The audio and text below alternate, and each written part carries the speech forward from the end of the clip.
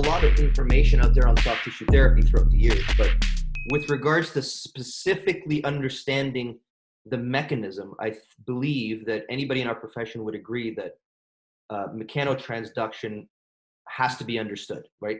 That's kind of where we are in the understanding of what we're doing. So the question is that where are we with regards to the research on mechanotransduction? And is there enough of it to negate? Like, you know what I'm saying? Like, I always think back to Einstein, and if he gave out one of those thought experiments, like the one on the train when he's observing the person as they work, but you imagine he goes next door to his colleague's office and he goes, "Hey, look at this," and he explains the thought experiment, and then that guy goes on to PubMed or whatever the hell they had back then, which is nothing close to PubMed, and he writes in the thought experiment, presses enter, and he doesn't see a paper on it. Yeah, and he's like, "Sorry, Albert, all that shit's it's not evidence based." Yeah. Right? And then that would have been it. You know what I mean? So speak to that with regards to the concept of mechanotransduction, which for people who are not manual therapists, we're speaking about how your tissues respond when you're being, let's say you're getting a massage or you're getting any kind of soft tissue work.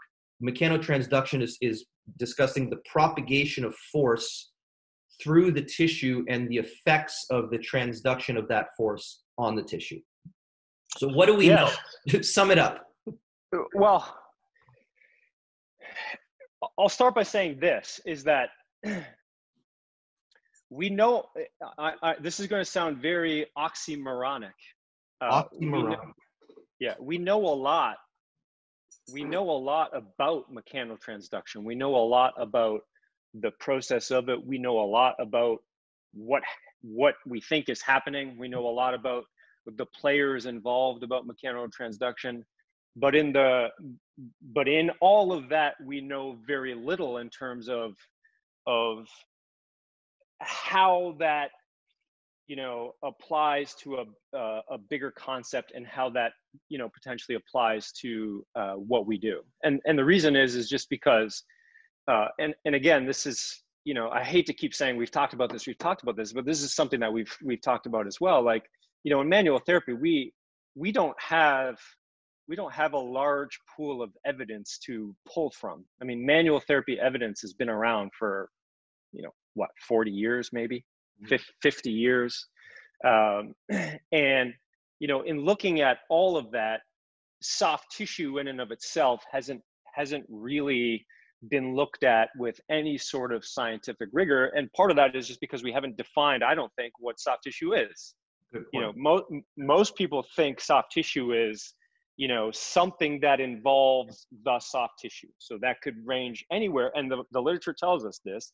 That could be anything from stretching after activity or stretching after treatment to, foam rolling, to tennis ball work, to, massage ball work, all the way into soft tissue massage, which again is not something that we've actually, rigorously defined. So part of the issue that we have in soft tissue therapy is we haven't defined what that is. And so that is the first thing that I think we have defined for people. We have defined soft tissue as being the process of how we, start the loading process of tissue, right?